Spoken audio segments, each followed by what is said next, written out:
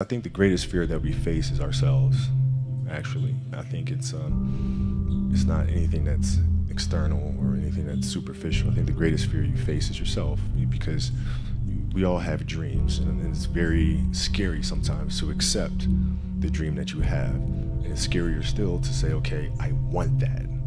It's scary because you're afraid that if you put your heart and soul into it and you fail, then how are you going to feel about yourself? Right? So being fearless means putting yourself out there and going for it. No matter what, go for it. Not for anybody else, but for yourself. I had fears that everybody was going to be right. I made a poor choice, poor decision. Jump from high school to the NBA. And I wasn't going to amount to anything. So that was always in the back of my mind, for sure.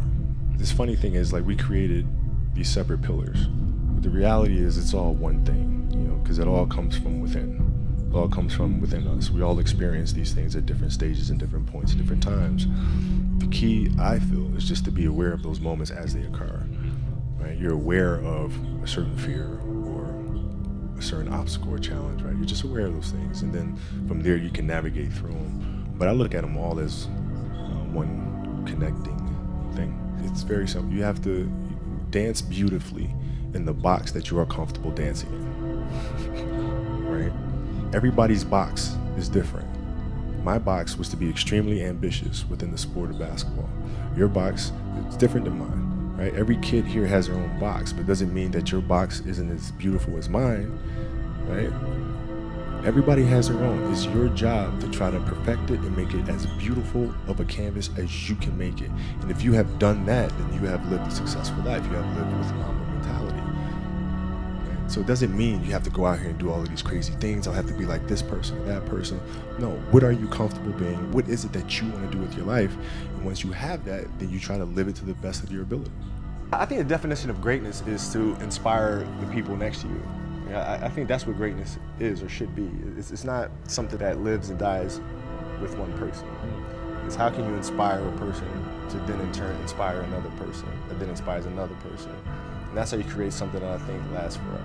I think that's our challenge as people, is to figure out how our story can impact others and motivate them in a way to create their own greatness. If we have a project and you're saying, okay, I can do that, that's not the project we want. The projects that say, I don't know if I can animate that. I don't know how to write that story. I don't know how to do that. Those are the things we want, because through that curiosity, you'll reach a level that you didn't think was possible. And so running the studio, that's what I'm doing.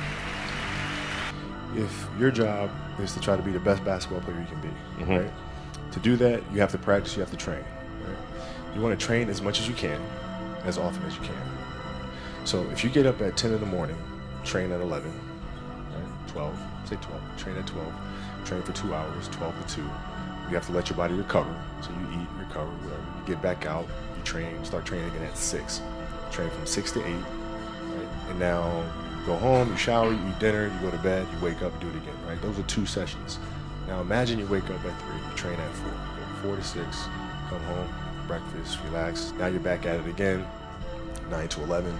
Right? Relax, and now all of a sudden you're back at it again, 2 to 4, and now you're back at it again, 7 to 9. Look how much more training I have done by simply starting at 4. And so now you do that, and as the years go on, the separation that you have with your competitors and your peers just grows larger and larger and larger and larger and larger. And by year 5 or 6, doesn't matter what kind of work they do in the summer, they're never going to catch up because they're 5 years behind. Right? So it makes sense to get up and start your day early because you can get more work in. Well, what does losing feel like to you? That's exciting. Why is it exciting? Because it means you have different ways to get better. There's certain things that you can figure out that you can take advantage of, right? Certain weaknesses that were exposed that you need to shore up. So it was exciting. I mean, it sucks to lose. Right. But at the same time, there are answers there if you just look at them. Because you get the information from losing more than from winning, probably. Yeah. I mean, the answers are there when you win, too. You just have to look at them. Yeah. Right? So it's a constant process. It's exciting when you win. It's exciting when you lose, because the process should be exactly the same, whether you win or you lose. As you go back and you look and you find things that you could have done better, You find things that you've done well that worked. You figure out how did they work, why did they work, and how can you make them work again. Yeah. And but the hardest thing is to face that stuff. That's a really, really tough challenge. But honestly, I bought into it. I bought into the meditation. I bought into the deeper connection that exists within the game. And so when you watch our teams, or you watch any of Phil's teams, or Chicago teams, Game 6 against Utah, you watch our games, Game 7 against Boston, we were never rattled, ever, because we're always in the moment, always in the present, always extremely calm, always looking at the reality of the situation and not letting our emotions cloud our execution. And that comes from being in that meditative state that he would teach and preach from day one.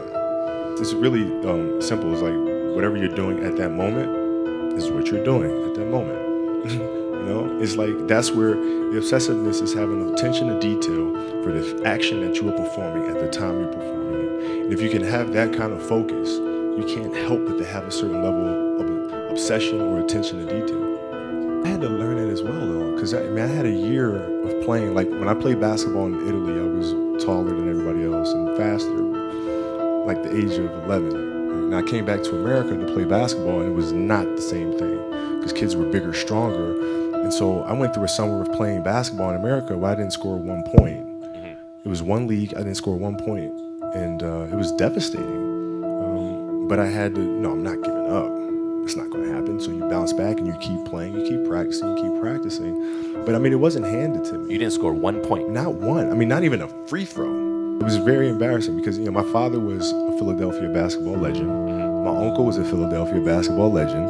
And now here I am, this kid with like these really big knee pads, and I'm walking around and I can't score anything. So it was like really embarrassing. That drove you? Of course it did. Of course it did. And I vowed to be much, much better. Well, I mean, those are the moments that occur, right? So whatever moments occur, good, bad, or indifferent, I can use those moments to propel me forward, use those as fuel to help me be a better player. Every kid, every person has the ability to put one foot in front of the other. One step at a time. Right? So like if you're saying, okay, I'm going to climb Mount Everest, you're at the bottom of the mountain and you look up and you're going, I'm not going to climb Mount Everest, right?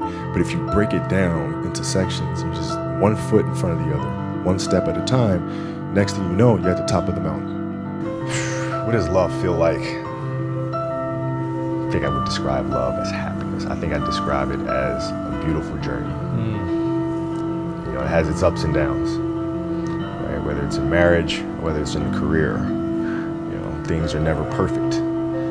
But through love, you continue to persevere.